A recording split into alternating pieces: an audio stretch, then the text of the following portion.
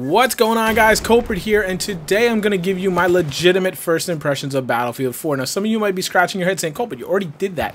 Well, not really. I gave you kind of my midnight launch experience. Those were really kind of at-a-glance impressions of Battlefield 4, and what we came to discover is I was playing on a server that eventually changed to hardcore right from underneath me, and I only figured it out step by step, match by match, and then looking back, that attributed to a lot of the issues I had, which is kind of funny, like a total noob. But last night I played a lot more, played several hours more. I played a couple different game modes. I have not played Rush yet. I'm saving Rush. Rush is my baby. It's very special to me. I'm going to play that over the weekend once I kind of have my feet under me a little more. I have, my sensitivities and my settings and key bindings and all that stuff kind of figured out, and I'm comfortable again. Then I'm going to play Rush, where I can just focus on Rush, learning those maps, getting the real experience for myself, because I love Rush. Rush has always been my favorite game mode. But I've pretty much played most of the other ones. I haven't played Diffuse. I haven't played Squad Deathmatch, those types. But the main ones, the ones that come to mind when you think of Battlefield 4, I've experienced at least a little bit. And of course, I'm always playing. I'm always looking at things. I'm always analyzing, even when I'm not playing. I'm driving my buddy Diggs at work crazy because I'm talking about it all the time. So I put a lot of thought into this. So I wanted to share some of the concepts with you guys, because I know some of you do not have the game yet and you're chomping at the bit to play the game. I think you're getting it very soon, today and tomorrow, if I'm not mistaken, correct? Or I'm sorry, yeah, well, by the time this releases, today and tomorrow.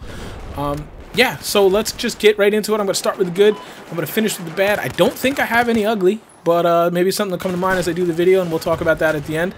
I'm not going to go too crazy. I'm just going to kind of talk about the biggest things on my mind. I don't want this to be a 30-minute video, and you guys all know I like to talk. So, the good.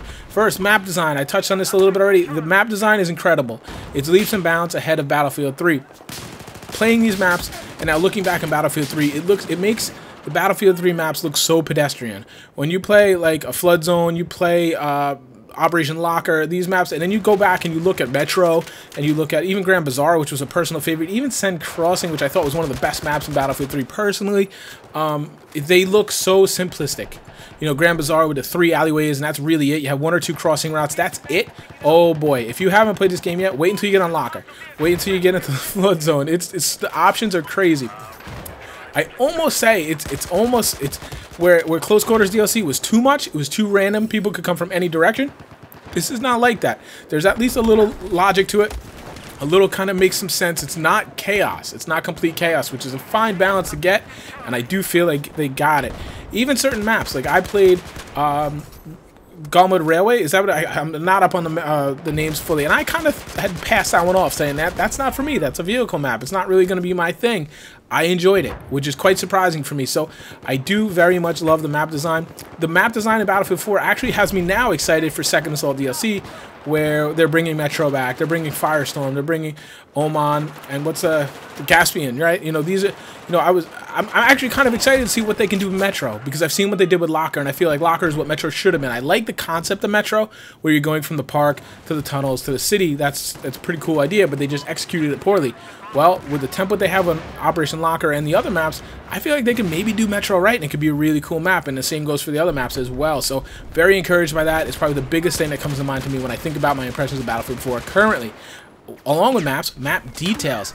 The maps are so rich and detailed, and there's just things everywhere to just look at, let alone hide behind and things. It's not just random boxes of paper that make absolutely no sense why boxes of paper are in the middle of this bizarre market. But, that was Battlefield 3, and I'm not hating on it. Love the game, but things just, it's so much more immersive now. There's trees and plants and organic matter, and then there's just all these things all around you. And the beauty of it is, and I'm going to get into this a little more, all these things destroy. All these things are destructible. If some guy's head glitching you from behind something, take out your new tube, take out your rocket, take it down. I love it. It's great. The map details and just the polish they put on these things are much, much better than Battlefield 3, in my opinion. Something I'm going to note, grouping with friends, much easier. I love that system. It was in beta. If you experience it, you'll know what I'm talking about. It just makes it easier to not only get in a game with the friends, get in a squad with the friends, and then obviously with that extra squad slot, it doesn't seem like much, but it does help you play, and it helps you play with more friends at once. Obviously, it's a good improvement. System performance. I should have led off with this, because, and the reason I didn't is because I feel like I'm one of the fortunate ones. I have had no problems with Battlefield 4. I had tons of problems with Battlefield 3 beta. I had tons of crashes, lockups, all kinds of things. Couldn't bind my keys perfectly. I had a lot of issues. It was beta. I just shrugged it off. Release, my game runs friggin' perfectly. I don't know what sorcery they're doing over there at DICE. I have said before that how they got the current gen consoles to perform with Battlefield 3 was magic. I didn't understand it. And I feel like now, like I honestly, in this game, in Battlefield 4 on Ultra, recording, I am getting at least the same, if not more occasionally, frames than I was getting Battlefield 3 with no system upgrades. I don't know how that's possible. I don't know what they've done. Obviously, it's better optimization. But, you know, reading forums, reading Reddits, reading Twitter, I mean, a lot of people are having issues, and I acknowledge that. That's unfortunate. A lot of guys are having a lot of issues, and I really can't comment on that. I've had none of them. I've updated my PC as much as I can, drivers, all those types of things, fresh Windows install. I'm running Windows 7 for those of you who are curious. I've had zero issues. I've had zero crashes, zero lockups. The game runs like a dream. It's incredibly smooth. I'm running and recording at Ultra now because I have the frames to spare. I'm running about 80, 90 frames. That's more than I was getting in Battlefield 3, where I ran everything on high just to squeak out some extra frames. I am incredibly impressed by the system performance, and I have to give a big kudos to DICE. It's kind of incredible what they've been able to do with the enhanced gameplay. And lastly, on the good side, I'm going to touch on Levolution and Destruction. I'm going to lump them together. Now, Levolution is very cool. I haven't even seen all the Levolution events yet in the game, but they're very cool. You know, they're quite. You can get quite reaction the first time you see them, but they are going to wear thin and they're to become a non-factor for me. Great selling points, but they don't add a ton to kind of that wow factor if you've seen them a couple times. Some of them do interestingly change the level, and that's great. That's what they're designed to do, so I'm very happy with that.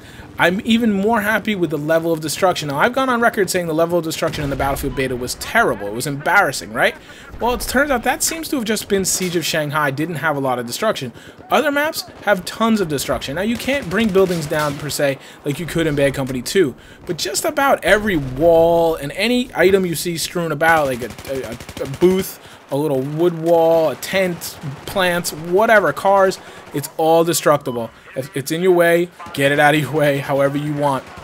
Love that. It gives a lot of room for creativity. It makes, you know, gunfights very different, and it makes you think, you know, like, as I've been carrying the noob tube, I'm not a fan of the noob tube. I hate the noob tube when it's shooting at me, but I've really, now that I've had it since level 1, it's a stock, you know, item. I've learned that it's very useful. It's a utility tool. It's not so much to kill as much as it's to, you know, hey, I need a route here right now. Boom, there's guys hiding behind that wall. Let me open it up. Get that car out of my way. I can't see the sniper in those trees. You know, these types of things. It's very useful, and that's all because of the micro destruction that they've added in Battlefield 4, which is very, very cool. Adds to the detail of the map as well.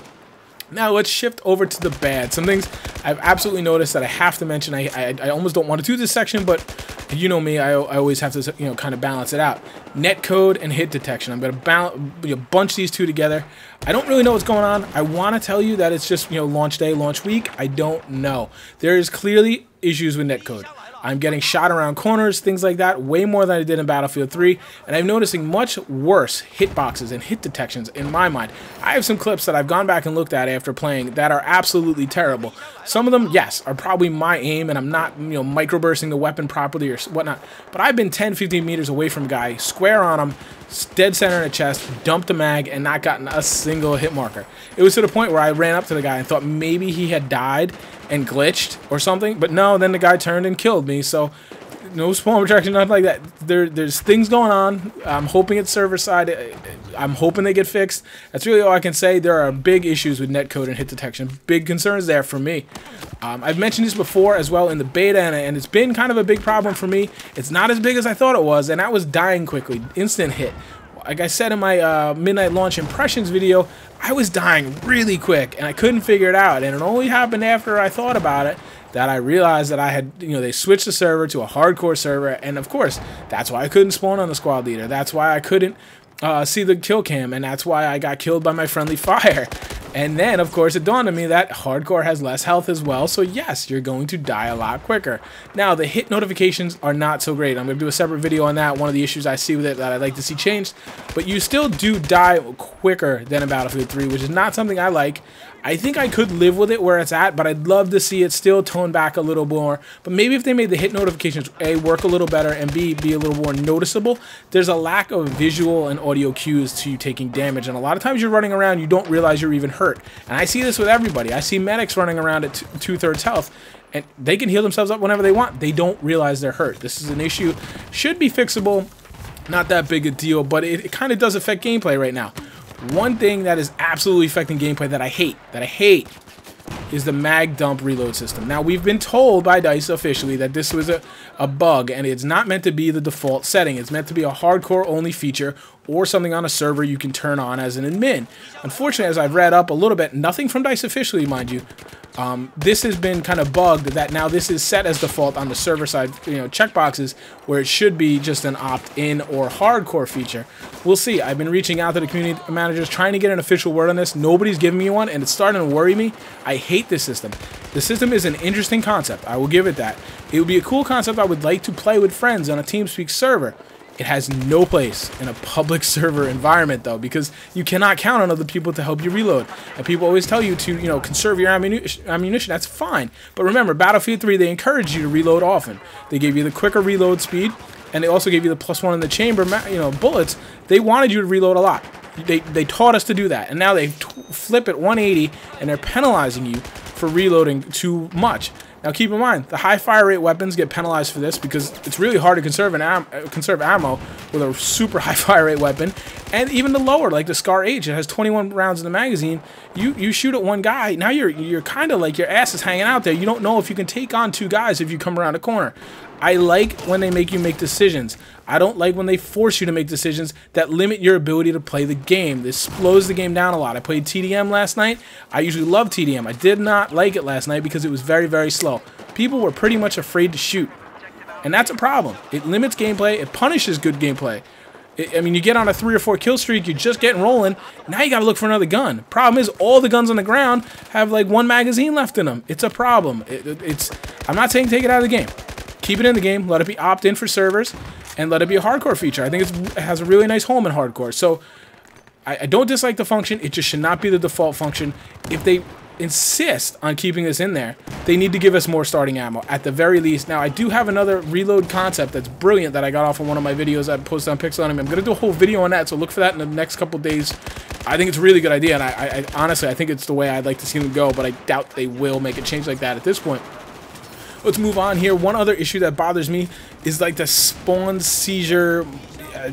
It's just, it drives me crazy when you're fighting and you're running around and one of your teammates spawns in you. Like, PSA, guys, if you're playing with guys in TeamSpeak and you're about to spawn on your buddy, give him the decency, let him know, let him prepare, let him not get in a gunfight, because what happens when someone spawns on you, I don't know if it's intentionally, it vibrates you to let you know, or if it's just a, the character collision model. You know, when you run into people, you always kind of have that little bit of lag and rubber banding. It's the collision, the code. It doesn't work so hot, and when people spawn on you, you get that too. So if you're in the middle of a gunfight and someone spawns on you, you start shaking, and you're probably going to lose that gunfight. It's really annoying. You're penalized for doing nothing.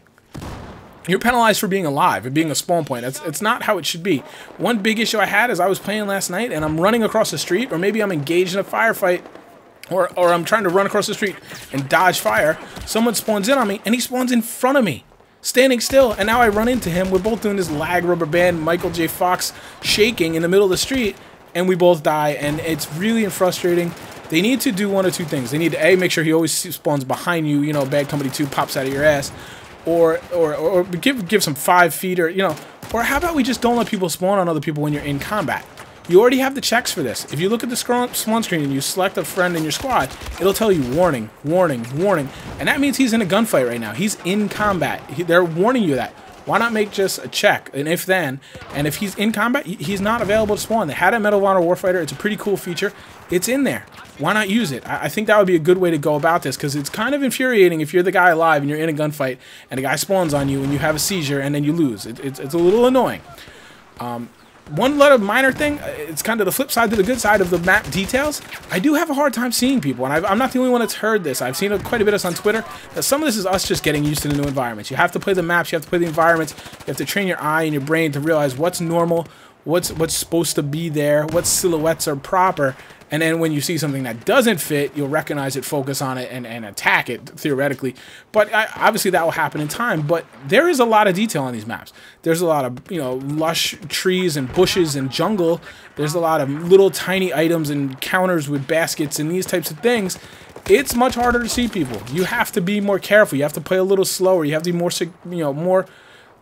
confident the area is secure. There's also a lot of undulating elevations. Like, there's not really a lot of big, wide open, flat areas where you get a long line of sight. So you know for the next 100 yards, you don't have anybody coming. A lot of times you're surprised by people because even if it's an open area, I'm thinking the swamps on Flood Zone or, you know, around the hotel resort, maybe playing Domination. It's more open, right? But the hills kind of undulate a little bit, and there's little half walls and things. There's ways for guys to get pretty close to you without being seen, and then you both stumble on each other. Not bad. They're still fun gunfights, but it's a lot harder to spot people at an early time to deal with them. And last but not least, I'm going to touch on, it's not really to do with the game, but battle log is a mess. They don't have a lot. They don't have a queue. There's no platoons. The friends limit. We've been talking on Twitter about that right now. It's just a mess. It's not working very well, and it's kind of frustrating. Of all the things, it seems like that has been kind of neglected, and it needs quite a bit of work. I'm hoping they will, you know, like they don't show the ticket, the server tickets when you click on a server. Now, I know there's a different rank, official and ranked and all that stuff, but show me the tickets and show me the progress of the match, you know, that kind of stuff. Where's the server queue? How do you not have a server queue? You're touting Battlefield Premium as a, you know, priority queue, but you don't have a queue. It's kind of crazy, irritating. I hope they're going to get it fixed. I believe there's like a big battle log patch on November 19th or something I think I've seen floated around. So hopefully that a lot of that stuff will get remedied.